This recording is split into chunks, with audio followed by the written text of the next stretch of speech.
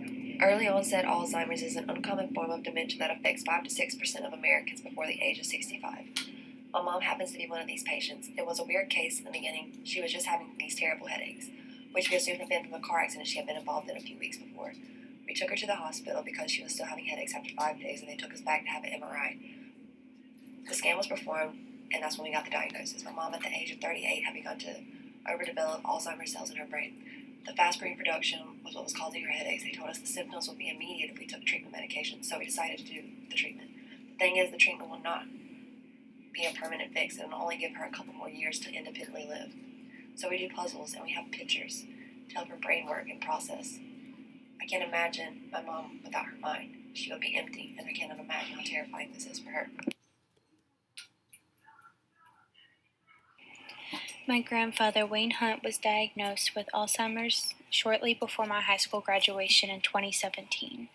No matter how many pictures we showed to him or how many times we recounted our memories, he hardly ever remembered, and if he did, it was a good day that we took for granted.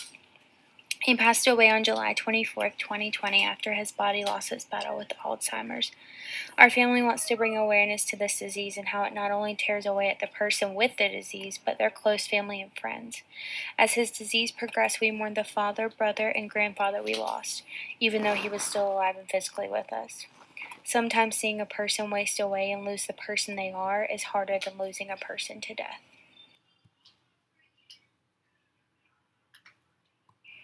Alzheimer's is a brain disease that slowly eats away at the brain material, causing a person to suffer memory loss and cognitive functions that eventually lead to death.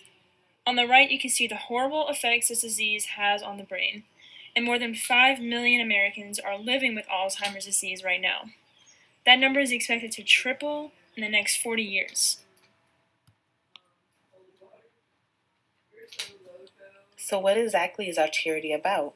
Our charity, Remember, is dedicated to saving the lives of those who struggle with Alzheimer's and early onset dementia. Each year, we host events dedicated to these lives in an effort to raise money for research and treatments.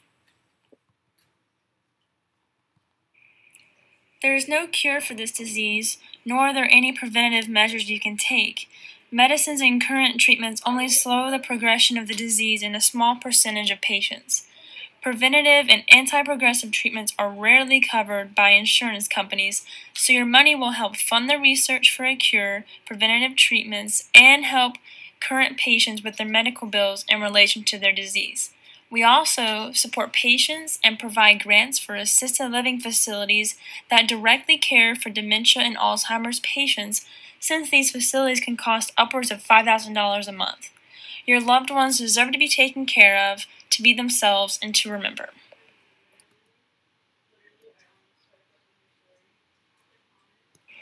Come hike with us at Crowder's Mountain to raise money for Christie's Foundation of Early Onset. She is an avid hiker and always loves to look at the leaves changing in the seasons. We will be meeting at the entrance on November 14th, 2020, and we would love to have as many people come out as possible. Show your support. It is greatly needed.